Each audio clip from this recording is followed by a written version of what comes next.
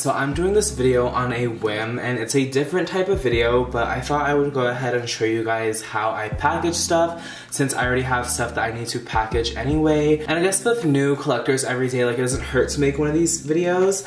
And so basically, like, everyone obviously has their own way of packaging stuff. I'm not going to tell you that this is like the right way, the only way to do it, but yeah, I'm just going to be giving you guys tips on how to keep things protected and stuff like that for anyone who is just curious or doesn't know. So I'm gonna get right into it. And I won't lie, usually stuff isn't this organized, but I thought I would go ahead and lay everything out so that I can show you guys what I typically have when I package stuff. Today I'm going to be sending out this card. I've just had this like rotting in my binder, and I have 3 of them for some reason. I don't know why I have 3, but obviously for this you need a top loader and a sleeve, and I just basically get these off of Amazon. You can get them for super cheap, like 100 for, I'm not really sure, but it's not a crazy price. I will go ahead and link that in the description if you're curious.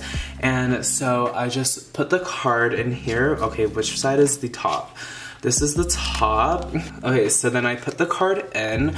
Some people will put the card, like the sleeve in upside down so that like the card doesn't come out. I personally, to prevent the card from coming out, I will actually tape the top. So I take my washi tape here, which you can get from anywhere. People say this washi tape sucks, but this is just like my personal washi tape that I use. And then I tape the top. This might even be too short for it, but as long as it keeps the card in, we'll be good to go. So that is perfect. And I actually had like these thank you cards made. Obviously, you don't need to do this. You don't need to have your own personal cards made. It probably would be a lot cheaper if you just got like a set from the store. I'm pretty sure like Dollar Tree has them or something. Or you can not send with the card and just send it in an envelope, which is what I used to do. When I used to do that, I used to tape the card to the inside of the envelope so that in case the envelope rips or anything, that the card doesn't fall out. But I really wanted to up my packaging game, and that's why I had cards made, because if I just figured like if I was gonna spend money on cards, I might as well get personalized ones. And so I got these printed on Vistaprint for anyone who asks. I get questions about that all the time, and honestly they always have deals going on, so you don't really have to pay an arm and a leg. Since they're custom, they're gonna be more expensive than the ones you can just get at the store, but yeah, like whatever, this is just what I choose to do.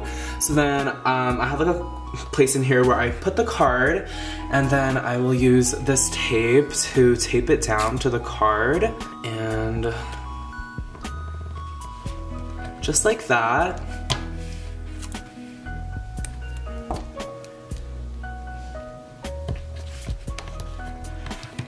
So then from here, typically I will just go ahead and write a note.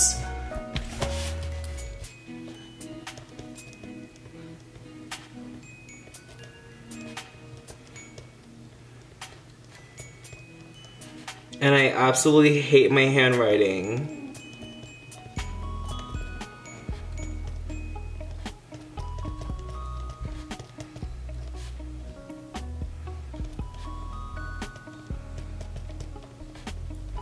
And I feel like I also haven't written anything in forever.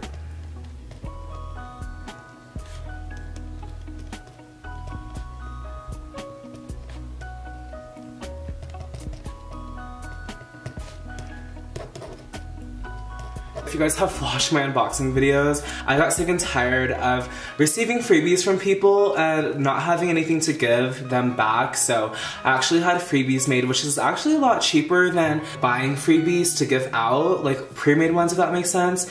So I got like this peekaboo card. I don't know if you guys can see it in the camera, but I'm too lazy to zoom in, but I'm gonna go ahead and give her that, as well as a Che Bomb sticker, which, you know, all about that branding. And I'm actually running out of these, so I ordered new ones. So I'm gonna go ahead and give her those. And it's actually a really long process to like make your own freebies, but if anyone is curious, I just use Taobao for them, and I use Ali Wang Wang to contact the seller myself and send them my designs, get dimensions, and how much space I need for margins and stuff like that. And then I will actually use Superbuy, which is a proxy, to have them pay for the transaction, and then they'll get it sent to the warehouse and send it to me, and it's just like a whole process. But yeah, so that is it for the card. And then I will put it in, and typically at this point I would just stamp it and mail it out. Like write the address like to and from, or from and to, sorry. But actually this is like an eBay purchase and this card is more expensive, so I'm actually going to be sending it out with tracking and insurance. So if you guys are sending out like really expensive stuff, I personally recommend sending it with tracking just so that in case it gets lost, you don't get blamed for it getting lost. So yeah, I just tend to send anything over $50 with tracking. And I also add insurance as well, just in case it does get lost. Then these, like, insurance is only like $1 or $2 more, which I personally think is worth it so that the buyer doesn't really hold you accountable for the package getting lost, so that if they do, they can file a claim and get their money back, and you just don't have to deal with that whole situation. So personally, for me, spending that extra $1 or $2 is worth it. But this card is perfectly packaged, so I'm gonna go ahead and set this off to the side. And I will end up doing all the labeling towards the end after I package everything. But now I have to send out these fan club sets that I sold. Basically, I was planning on keeping the other members, but I decided that I would just go ahead and make my money back and sell the other members. Not because I hate the other members, but because my wallet is just, you know, falling short a little and I needed something to sell. So yeah, I'm gonna go ahead and sell these. I sold them in number sets, and as you guys can tell, these are bigger things. They're not gonna fit in envelopes. For me personally, I'm going to be sending this in a bubble mailer, which I just find like most convenient for me. I feel like another convenient thing would just be sending it in an envelope with cardboard and stuff like that, but I'm gonna show you guys how I package this big ass thing, because while you can get like a top loader for stuff this big, I personally for some reason just refuse to invest in bigger top loaders. So I go through this whole process, which I'm about to show you. So I tend to keep this box of a bunch of cardboard that I get when people send me packages, and I just end up recycling it. And there's also like smaller pieces of cardboard in here. I personally don't think any of this is gonna fit because the, see, like, I think this might fit this. It doesn't, but just so you know, they do make top loaders this big. I don't think anything in here is big enough, so what I will have to do is I'll have to cut out my own piece of cardboard. I promise you have like cardboard sitting around, like even if it's just a cereal box, you can layer it to make it stronger and stuff like that. Okay, so I literally just cut this big ass piece of cardboard from a box I had lying around, and it is like pretty much the perfect width, so I'm just going to cut the height of it. And what I do is that I will take a ruler, make sure it's the same, and make sure that actually that I have nothing under here, because that would be bad. Then I will go ahead and cut. And it is that easy. And so now I have something that will perfectly fit. And I'm gonna take Irene's thing out. I'm gonna be packaging hers first. In an ideal world, I would have like a piece of like a plastic sleeve to put this in, but I don't. But I'm gonna go ahead and clean up this piece of cardboard because there's like all these jagged edges, and obviously you don't have to do that, but I am just picky about stuff like that, so I'm gonna go ahead and do it. I'm gonna go ahead and cut this too. There we go, the cardboard is nice and clean. And then I also have to package up this card, so that's what I'm gonna do. Get my plastic sleeve over here. You guys can see it in like the top left corner, it's not in the frame. I will take a top loader. And then now I need to tape the top of this card.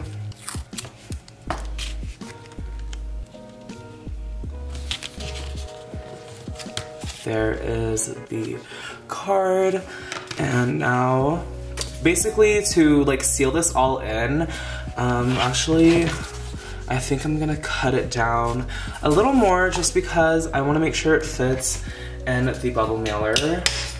Actually, that's a good thing. That's a good idea. I should probably check if this will even fit. I might not with the bubble wrap, so I'm gonna go ahead and trim this down even more.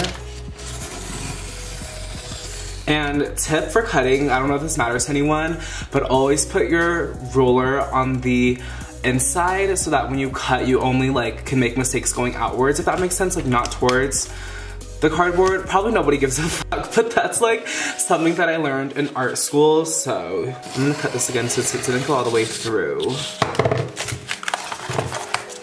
Okay, so now it fits perfectly. And now I'm gonna take my bubble wrap, and thankfully this just so happens to fit perfectly. And what I'm gonna do is that I'm gonna take this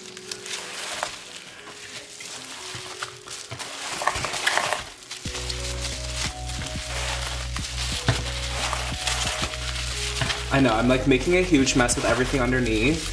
I think that's good, so I'm gonna go ahead and tear it. And so now she is good to go. I'm gonna give one of my freebie cards as well as this sticker. I think I might just actually put it in this layer. We are going to use our tape and tape her down.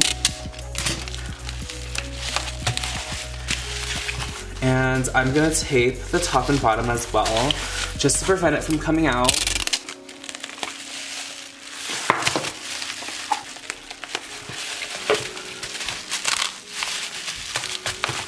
So that is how I packaged that. And then I will go ahead and just put it in the sleeve. I'm praying it fits because like it kind of looks like it's not gonna fit. Oh my god, it fits perfectly. Good thing I trimmed it down. Oh my god, that fits nice and perfect. That never even happens to me.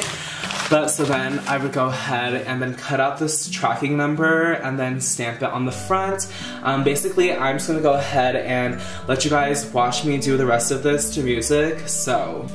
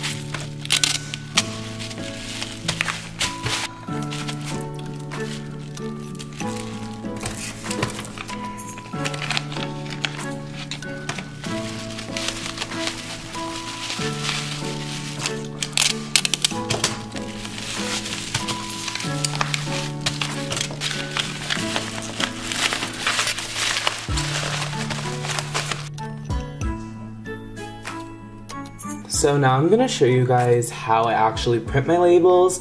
So the easy thing with PayPal is that if the buyer pays with goods and services, most likely there will be a button over here that says print shipping label, and when you click it, it will automatically take you to this page where it will already have their address filled out, and you just have to choose what service you want to mail this out and stuff like that, and you're good to go, and all you have to do is print. But for people who don't actually pay with goods and services, actually, if you go to paypal.com/shipnow, this will save you a bunch of time because then you don't have to go into line at the post office and you don't have to actually get your tracking there. You can just print the label from home and drop it off. So whenever buyers don't pay with goods and services, which I have a feeling that I will be using this, I will go ahead and do this, and then that way I can just drop off the package.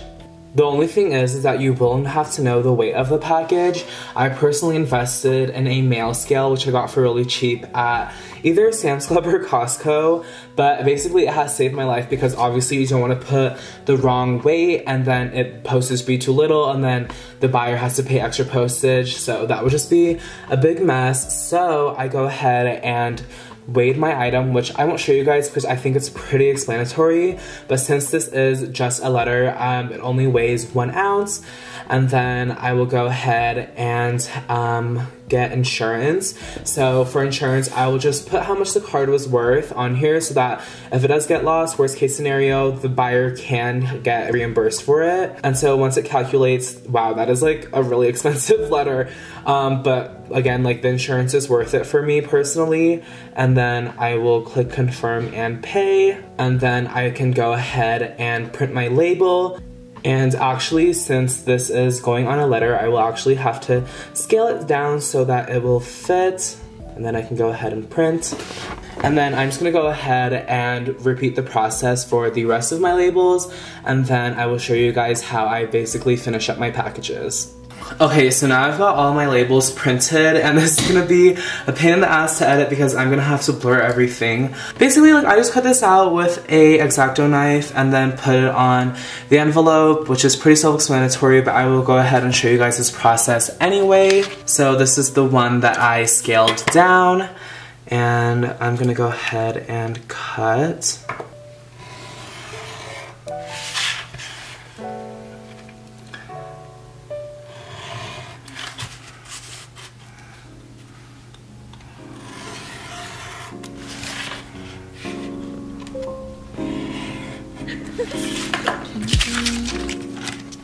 Here is the label, and then I will put it on top of the envelope.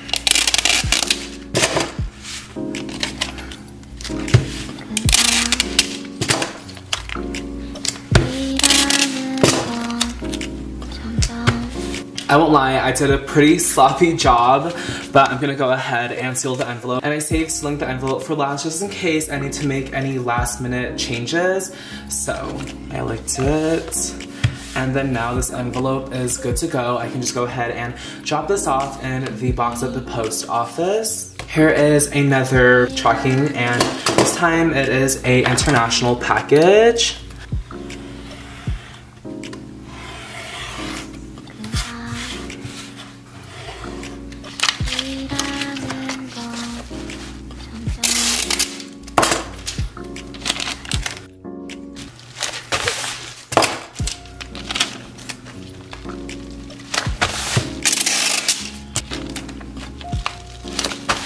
And then I will go ahead and once I have the label on, take off the seal and I will seal it.